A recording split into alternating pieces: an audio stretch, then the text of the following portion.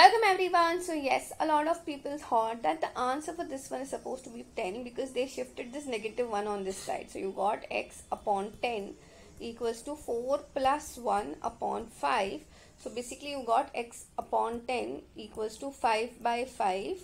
So this gets cancelled. So you just have x upon 10 equals to 1. So x equals to 10. Now the first step itself went completely wrong in this case. That is why the rest went for a toss. So in this case, what you should do, please understand that in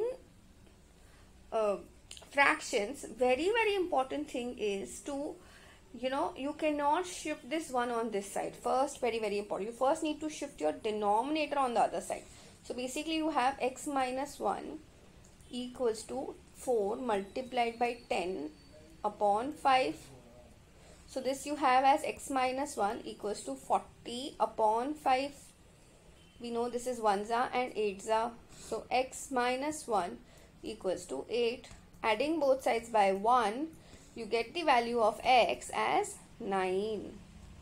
I hope this is very clear to everyone. That's it for today. I will see you in the next video.